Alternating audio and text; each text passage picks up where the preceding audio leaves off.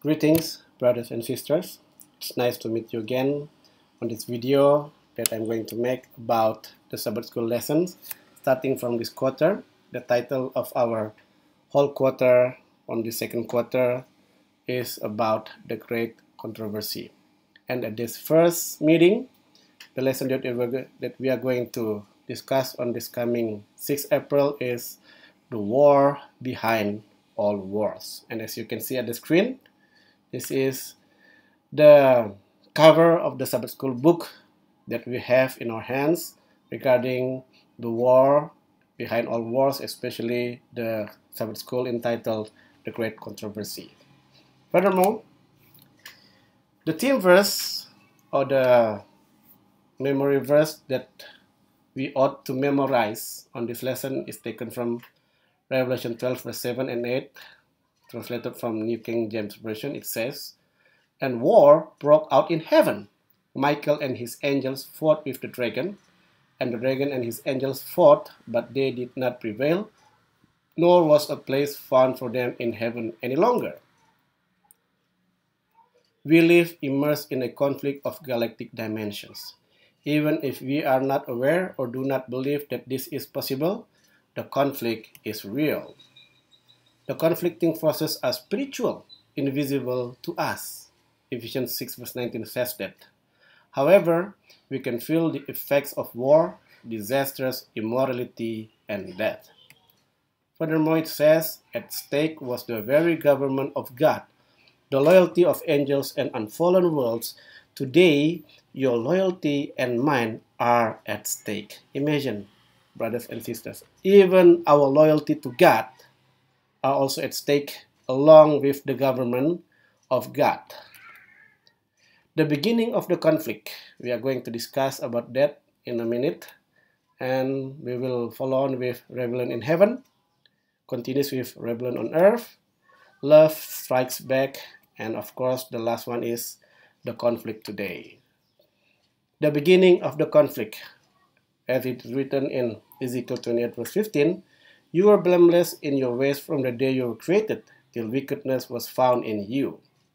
The fact that in Eden there was a being that incited Eve to distrust God, that is the serpent, implies a rebellion against God existed before humanity existed, according to Genesis 3 verse 1. And Jesus called this being that sows distrust between God and his creatures an enemy, which he identified as the devil, recorded in Matthew 13 verse 39. The first question we should ask ourselves is, did God create the devil? That is, did God create an evil being? The Bible tells us that the devil is an angel called Lucifer. Isaiah 14 verse 12 recorded that. This angel was created perfect and beautiful. Ezekiel 28 verse 12 written that. He was exalted to the highest position.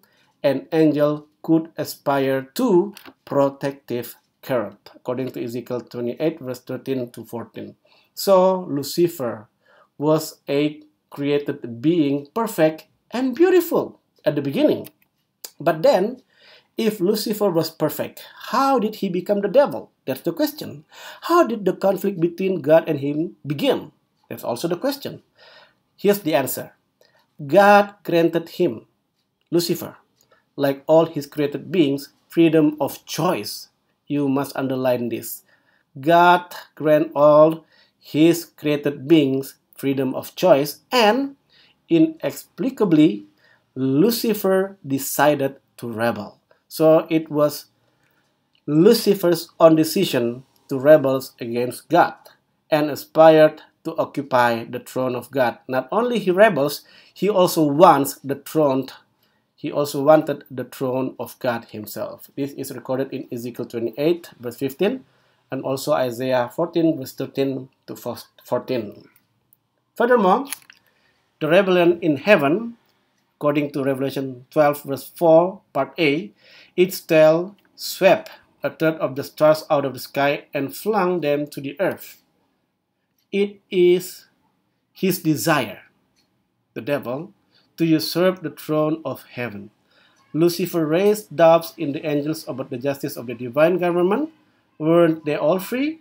Why submit to severe and perhaps unjust or capricious laws, says the devil or Lucifer himself at the beginning. And then it happens that Lucifer became Satan, the accuser, recorded in Revelation 12 verse 10 and also in Job 1 verse 6, 9 until 10. He rejected all of God's loving calls to change his attitude. So, brothers and sisters, if God is still calling you to change your attitude, please answer him and change your attitude, of course. Let's go. Furthermore, the rebellion became an open conflict, a war where each angel had to make their decision. Wow. So starting from an unseen to an open conflict. 1/3 of the angels followed Satan, while the rest remained faithful to God. Revelation 12, verse 4, part A. So, today the war continues. Satan is still active. He tries to drag every person to rebel against God. There are only two sides. Remember, brothers and sisters, there are only two sides. Those who want to obey God's law or those who reject it. The decision is ours, and we should follow what is written in Deuteronomy 30, verse 11, 16, 19, and also what is written in Joshua 24, verse 15. Joshua said, "Choose you this day to whom you should worship. But for me and my house, I and my house will serve the Lord." May we will stand along with Joshua and said, "Me and my house, we will serve the Lord." And the story of redemption, written by Ellen G. White, page 17, said, "The great God could at once have hurled this arch deceiver from heaven, but this was not his purpose.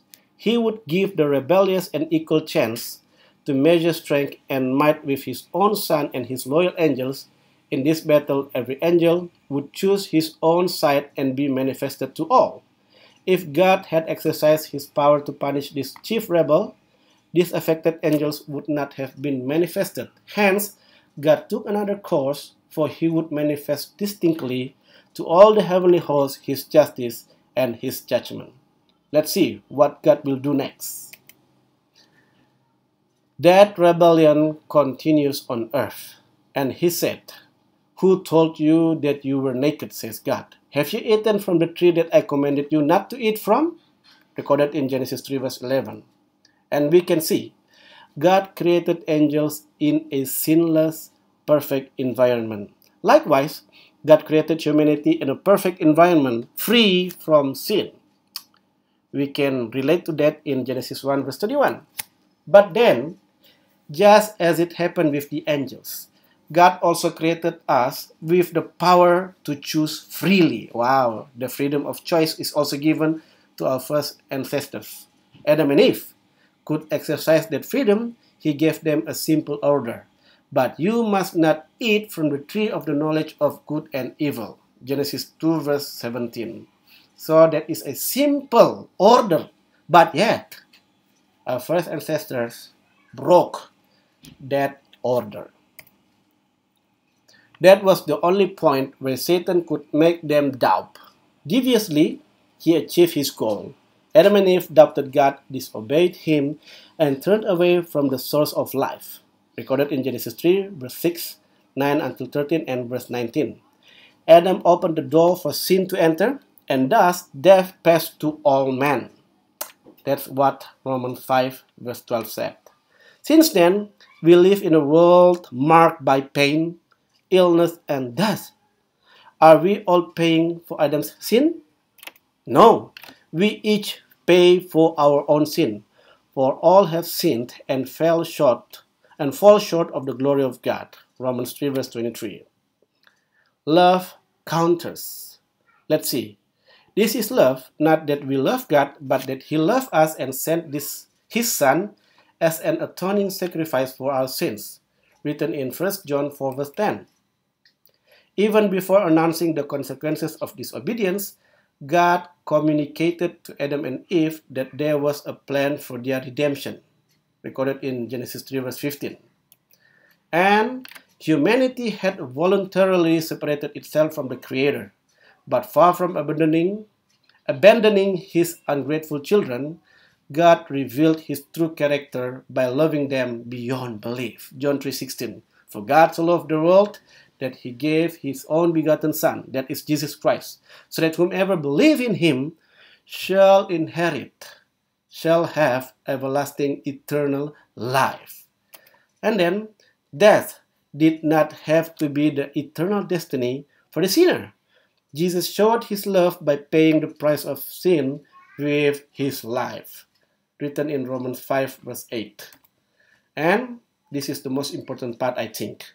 There is nothing in us that makes us worthy of God's love, brothers and sisters. However, with every drop of blood that Jesus shed at Calvary, God tells us, I love you. How did Jesus show us his love? Let's see furthermore. Jesus created everything that exists, John 1 verse 3. He became a creature, John 1 verse 14. He went through hardships, suffering, hunger, and pain like us, according to Isaiah 53 verse 3 and also Mark 11 verse 12. He was tempted like us, as written in Hebrew 4 verse 15. Being righteous, he willingly suffered for our sins, according to what is written in 1 Peter 3 verse 18 and John chapter 10 verse 17 to 18. By dying and resurrecting, he assured us of eternal life in his company, according to what is written in Romans 6 verse 3 to 4. And all this was just for love. 1 John 4 verse 10. He have done everything that he could do so that we may see his loving kindness. The conflict today. Therefore, he is able to save completely, brothers and sisters, those who came to God through him, because he always lived to intercede for them, written in Hebrews 7 verse 25. So, today, Jesus is interceding for us in the heavenly sanctuary, according to what is written in Hebrews 9 verse 24 and also Hebrews 7 verse 25. By virtue of his blood shed on the cross, Jesus presents us before the Father and before all the inhabitants of the universe as just, perfect people worthy of occupying a place in heaven. Through the righteousness of Jesus Christ, we are worthy to occupy a place in heaven. Therefore, we are invited to approach God with confidence through Jesus, according to Hebrews 4 verse 15 to 16. Jesus wants us to count on him for every need in our lives, according to what is written in John 14 verse 13 to 14. Where there is fear, he brings peace. Where there is guilt, he brings forgiveness. Where there is weakness, he brings strength. Jesus' greatest desire is to live with us eternally, according to what is written in John 17 verse 24. The question is this also your greatest desire? May this also be our greatest desire, to live along with Jesus Christ eternally. This is the last quotation for this study, taken from the Ministry of Healing, written by Ellen G. White, page 193. It says, when temptations assail you, when care, perplexity, and darkness seem to surround your soul, look to the place where you last saw the light. Rest in Christ's love and under his protecting care. When sin struggles for the mastery in the heart, when guilt oppresses the soul and burdens the conscience, when unbelief clouds the mind, remember that Christ's grace is sufficient to subdue sin and banish the darkness. Entering into communion with the Savior, we enter the region of peace. So, brothers and sisters, in this great conflict between good and evil, between Satan and God, let's continue to enter into communion with the Savior so that we will remain in the region of peace. God bless you all, as he also blessed me. In Jesus' name we pray. Hallelujah. Amen.